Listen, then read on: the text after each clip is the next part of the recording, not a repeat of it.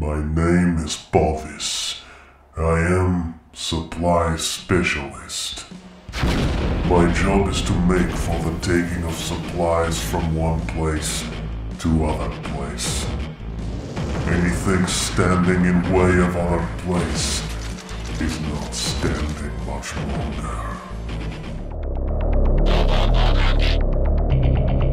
Ladies and gentlemen, this is internet personality Vangelus, and Mastermind Creations' reformatted line has jumped from 1 to 3 as it debuts the long-awaited Ferocon team. This is Bovis, the supply specialist, whose release was bumped up to allow Talon to have some extra development time before his production. Carrying on the tradition of one that started with Hexatron, the box of Bovis uses magnets on its front flap, all fancy-like.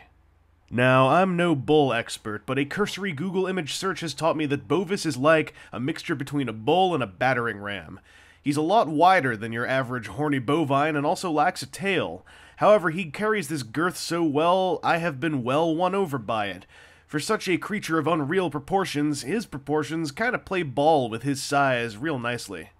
He's also covered in surface detail, though it feels like a calmer version of the usual Mastermind treatment. There are some smooth surfaces of notable size.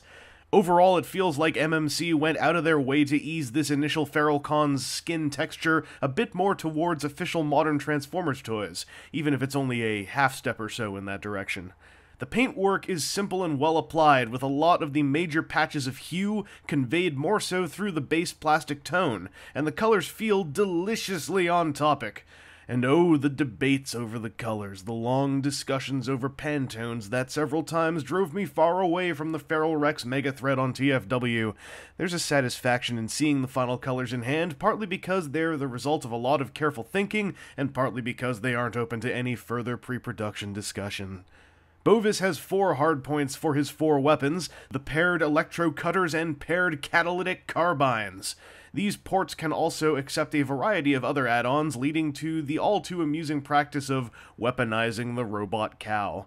The twin mortar cannon has a flip-down clip that allows it to plug hardcore securely over top of Bovis's back, giving a strongly headstrong vibe and finishing off the optional appearance of a mechanical bull that's coated in weaponry. Jumping Jiminy Cricket, ladies and gentlemen. This is a bull with a twin mortar cannon on his back, and he's got shotguns on his legs, and he's got stabbing knives if for some reason his stabbing bull horns don't, horrifically kill you. Nothing is nice about him. He's a bull covered in weaponry, but let's strip it off for now so I can give you a better look at how his posability works, and none of this stuff really gets in the way of the bull mode posability. It, just obstructs the view, because the last thing anyone expects from something like this is for the bull mode to be posable, I think. But, hey, guess what it is? The rear legs are on a bit of a ball joint connection, and if you want, there's a little bit of super outward motion thanks to a ratcheting joint inside there. It's a bull that can do the splits. The other leg is pretty much identical in terms of its range. There's a little bit more forward and backwards range here, as there's nothing here to get in the way, and it also has that deployable super stretch, so this guy can show some leg. That is not all, though. The red shins? I don't know what the bull anatomy is like. Anyway, those are on a ball joint connection, which means that they don't have like a full crunch in any one direction, but there is a decent range of movement forwards and backwards and left and right. And then to top it off, the hoof is on a ball joint with a sick ankle tilt. So this is clearly a good normal modern toy. Ha ha ha ha, that's so funny! So between all of that, this guy can look like more than a box on stilts. You can get a really cool, like, I guess kind of feral looking pose, like he's about to just mess someone's day up, like he's gonna charge at them, or he's just like, get out of my way. And I did all that stuff off screen because I really care about you and your safety. Anyway, aside from leg posability, you can also turn his head like this, which I guess so you can look quizzical, or you can, kill him. The horns are also posable, so if you don't like them being straightforward like they are out of the box, put them up. Go ahead, do it. His mouth opens, although if you open his mouth, it's a little bit weird. This seems to be a compromise for the transformation. You open his mouth up, and there's a man inside. There ain't nothing normal about that. Now, you can flip this face around for open mouth poses to look normal, but then when you close his mouth, there's a, I don't know. Anyway, I can't see an easy compromise for this other than, like, an internal sub-flap, like a tongue in here. So, I don't know. If there's any design oversight, it would be lack of a tongue. And I guess that's a pretty damning criticism. You hear me, Griffith? You hear me, Sark? Where's my tongue? I wanted a posable bull tongue! The head also has a left to right joint, which is really freaking cool for a bull, because this thing's usually compressed in. And I was sitting here going like, well, I guess the one thing that's missing is the ability for the bull to look left and right. Then I pulled on this and was like, oh, the bull can kind of look left and right. Or you can just be all like, nah, son. Nah, son. Nah, son. Bovis transforms in a way that pointedly takes what could have been simple and adds twists and turns that feel like the result of someone saying, no, I want the other mode to be able to do this too. The legs contain most of the crazy stuff, starting off with rotating panels that bulk up the biped thighs, and going into one of the craziest parts flips I've seen in a while, where the robot foot practically moves through its attached panel to flip over in place. The rear bull legs curl up and lock in tight, something we'll see many more times in this transformation. Unfurling from the frontal bovine limbs, the robot arms are a simpler affair that still show some cool tricks. Namely, the actual bull leg waits for the arm to finish its moves and then folds up and locks in hardcore to the point of resting over a nub that helps prevent it from so much as wiggling. Finally, the face of Bovis flips over from the underside of the bull's mouth, completing the conversion and making one wonder that if his head is such a thin panel, is it just a decoy? Is his true intelligence contained within the horned cranium of his so-called alternate mode? Who knows? Who knows? This robot man, made of cow, takes his bovine beefcakery and spreads it over a bipedal form with a carefully calculated crafting of bombastic bulk. Bovis has the look of a heavy-set fellow who will barely blink at an oncoming mortar shell. His bull mode legs have hugged themselves against his armor, and his now split robot mode legs reveal some really cool mechanical detailing on the inside of his shins. And that face, that growling, gaunt-cheeked grimace of bared teeth and perpetual impatience. Bovis looks generally unhappy with the world around him in a most endearing way. The hugely part-secured state of Bovis's robot mode also gives him a surprising cleanliness of visual aesthetic, despite the chunky armor and copious detailing that adorns him. It's so solidly built, my only major problem lies in the red flaps over his feet. They don't have a locking point, like a detent or something, though they are meant to move fluidly with his ankle posture. It feels good to have to get so bottom-of-the-bucket nitpicky in order to have anything bad to say here. Aside from the built-in triple cannons on the outer side of either of his legs, Bovis can now make handheld use of his electro cutters and catalytic carbines, though you can still use his bull mode hardpoints as well. His hands use a similar system to Hexatron despite not having posable fingers, and the tunnel you stick the handles into is just tight enough to make things a bit difficult to slide in. In fact, getting him to hold the electro cutters is a little scary, as they have to halfway snap in due to the lack of clearance for simply sliding the handle into Bovis's palms. There are also new hardpoints on the sides of the thighs, but I've found the holes slightly too wide for the carbines and unable to grip their side pegs securely. You can also sort of store weapons on his back, but this too feels less secure than I'd like. The twin mortar launcher can mount on Bovis's back via a series of tabs and slots, and astoundingly only kind of puts a hiccup into his center of balance. Thanks to his enormous standing base and ratcheted legs, it's not hard to keep Bovis standing despite the burden on his shoulders. However, Bovis can also hold the launcher in front of him in a way that makes the weapon look like it weighs a ton, no matter how well he's supporting it upright. I love the look of this guy personally using a piece of artillery braced against nothing but his own body. You know what the best shared third-party trend is right now? Credit card, bio card, trading cards. Anyway, this is Bovis in his robot mode, and the dude has some joints, and let me tell you what. His head can turn left and right, as you do. Although the horns seem to bang into the shoulders, don't they? There's a solution for this, because the shoulders, they're on ball joints, so they can be all like that.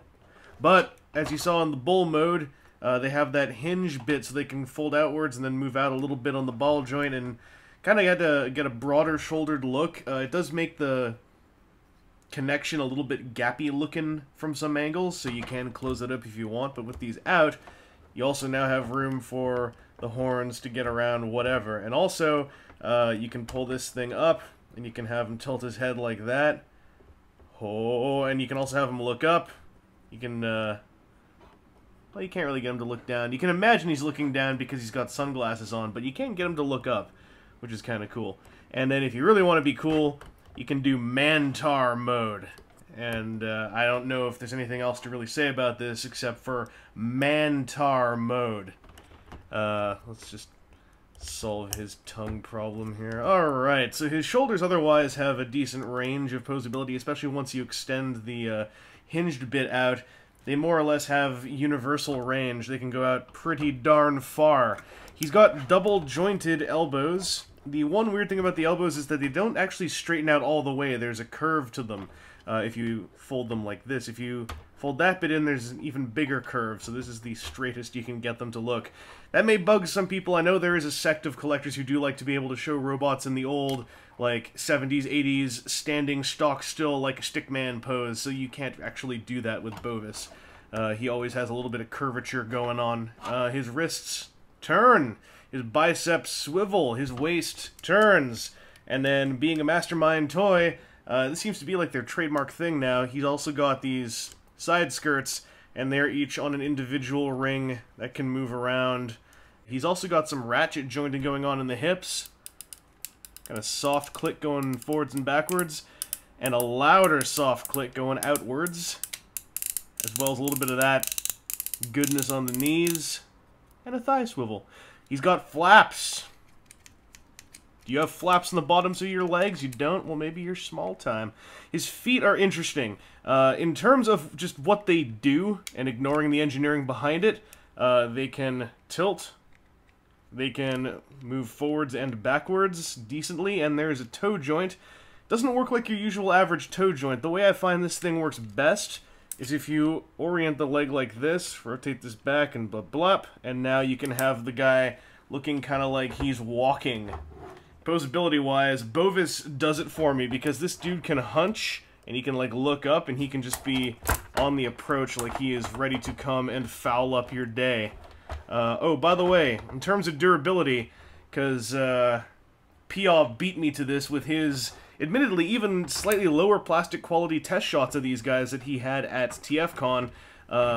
These things are built to survive, and P.O. was encouraged to do stuff like this, so I figured we could get a little Tetrajet here, take our roundabouts $100 toy, and just fling it back there. I don't want to fling it too hard, because I suspect that much like the bull mode that is his alt mode, this guy might go through the modular wall of the back of my backdrop. I was holding onto it at the top here to make sure nothing went awry, but he's able to take pretty good head plants, pretty good face plants, and the only thing that we've noticed in the collective collectordom that we are that can go wrong is in his packaging.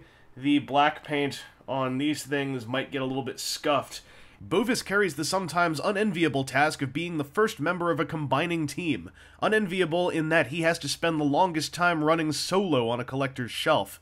And he really carries that role with gusto. He's heavily armed and built for a varied enough play pattern that he's a ton of fun all by himself. And that makes me incredibly excited for the rest of the Feral Cons. I've not had combiner hype like this since X-Graver and Structor arrived at my house. If the other Feral Cons have this much standalone play value, they may be one of the most fearsomely fun fivesomes to come out in a long time. And man, Bovis has such a hidden hype bomb in his box. He's this fun toy with loads of weapons, and the biggest one is all like, oh, by the way, I come apart into a foot and a hand for something you don't have yet. You're tempted and goaded into testing out Bovis's foot mode, and the structural integrity of that form is so strong that I am aching to see the final combined assembly of Feral Rex in production plastic. This toy is built solid, built dense, built heavy, and built with a care and love that invisibly coats its plastic in a way that's hard to ignore. I've many times praised Mastermind Creations for their build quality and design care, ever since they bounced back from the misstep of the original Night Morpher Commander, and Bovis gives the soothing impression that Feral Rex will be the greatest example of those qualities to date. Well, to the date of the release of the 5th Feral Con, at least. So yes, I entirely feel Bovis is a solid toy, worth your purchase if he's within your budget. His aesthetics are kinda wild and push things pretty hard in the ludicrous spikes and blades direction, despite feeling a lot more mellow than Hexatron. So of course, if those aesthetics don't click with you, I've got very little that can change your mind, other than the assurance that the physical toy is a tactile joy for the fingers. Ferorex has more than a year of anticipation behind him, and the first of his number does not disappoint me whatsoever. Anyway, this has been Internet Personality Vangelus, and it's been quite a ride handling the resin prototype of this guy, followed by P.O.'s late production test shot, capped off with a box copy of the final figure. I hope the next 4 rides end just as happily. And I hope doing 5 rides at once doesn't mess up my head, man. I'm already starting to feel a bit nauseous from all the loop-de-loops and all the... Oh God. Oh! So... Pose a...